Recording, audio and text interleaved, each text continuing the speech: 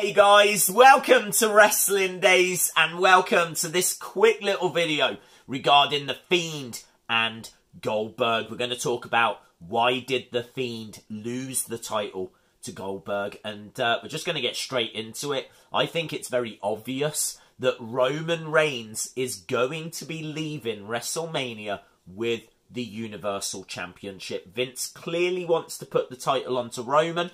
The reason why I say that is because there's been rumours that it was going to be Fiend versus Roman, and then in the past few days those rumours changed, and it was then being reported that it was going to be Goldberg versus Roman. The only thing is, I wasn't expecting that to be for the title. I thought the Fiend would still be champion, and so we would just get a battle of the spears, Goldberg versus Roman. But it seems like that match now at WrestleMania is going to be for the Universal Championship. And I think that Roman, since he came back, I think it was just around a year ago, he's been getting a lot of positive reactions, positive responses, and I don't think they want to jeopardise that. So they want to put the title on Roman. They want him to still be cheered.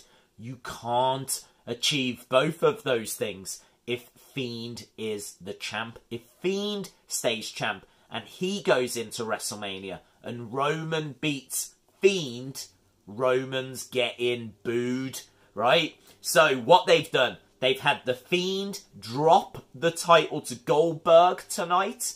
Goldberg goes into WrestleMania as champion. Roman beats Goldberg. That way Roman becomes champion. Roman gets cheered. I've seen online a lot of people saying, like, I really hope Goldberg's on SmackDown tomorrow. I really hope that they're going to boo him out of the building. This is all playing into WWE's hands. This is exactly what they want people to do. They want you to tune in tomorrow. They want you to boo Goldberg. One of the things that we've not really discussed is the fact that Fiend changes people. So Goldberg is a face. He's been a face now for a while. And what if, when we see Goldberg tomorrow, he starts to show some heel tendencies? I'm expecting it because Fiend changes people. And also, they're going to want Goldberg going into WrestleMania as the established heel. They want Roman to be cheered. So, yeah, that's the reason for it. The other thing that I read that was quite interesting was Brad Shepherd came out on Twitter to say that he'd been told that in Vince's eyes, Fiend versus John Cena, which is the rumoured match for The Fiend, that is as big a deal as a championship match in Vince's eyes. A match against John Cena is as big as a championship. So he feels like he's taken the title away from The Fiend, but he's giving him something equally as good for WrestleMania, and that's a match against one of the greatest of all time.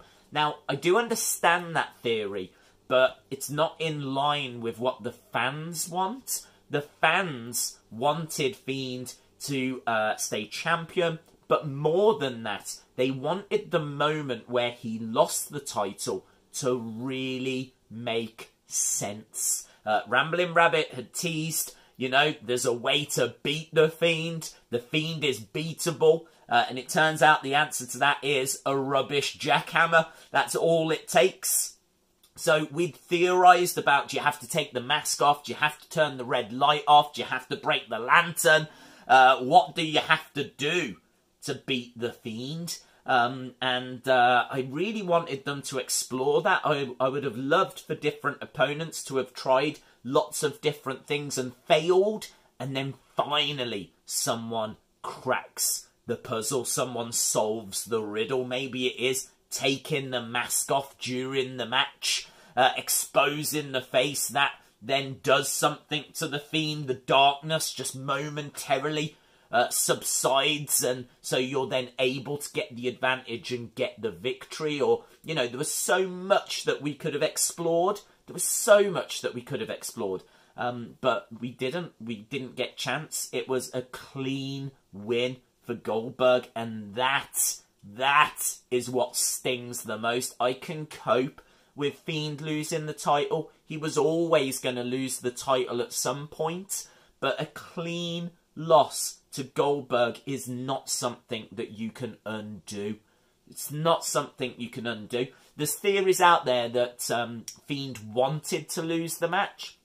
That doesn't hold water because, of course, he kicked out twice. He got hit with a spear early, kicked out. Got hit with 3 spears after that, kicked out. So if he wanted to lose, he could have lost. He had opportunity to stay down. So I don't believe he wanted to lose the match. The other frustrating thing as well, and this might be quite controversial, I actually would have preferred if they had booked this like the Brock-Kofi match. Kofi lost in 7 seconds, but I always felt that he was, you know, he made a mistake. He went running in towards Brock Lesnar, got caught and lost. He didn't so much lose the match. It's not as if he got absolutely battered. It was just a moment of madness. It was a mistake. It was one mistake. He ran in, got caught, Brock won. So, yeah, you can say it was 7 seconds. It was short, but he made a mistake. It doesn't matter when you make that mistake. It can come half an hour into a match, 10 minutes into a match. Kofi did it in 7 seconds. I felt that Fiend made a mistake. He kept his jacket on. I say this during my reaction video. So that means that there's going to have to be a point where he's taking his jacket off. At that point, he's vulnerable. And that's exactly what happens at the start of this match. He starts to take his jacket off. And as he's doing it, spear by Goldberg. I actually would have felt a little better, not much better, but a little better if that spear had been delivered with real venom.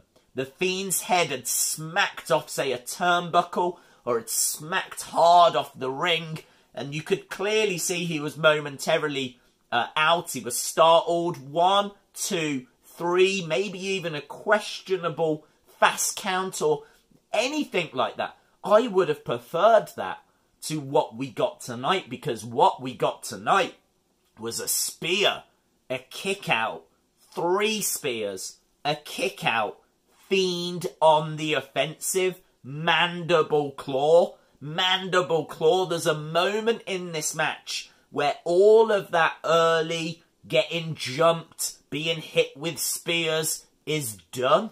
It's in the past. We got to the point where Fiend had the advantage. And this is what just really hurts, is he had the mandible claw in. He was in control of the match, and still Goldberg got out of that, hit an awful jackhammer, and won.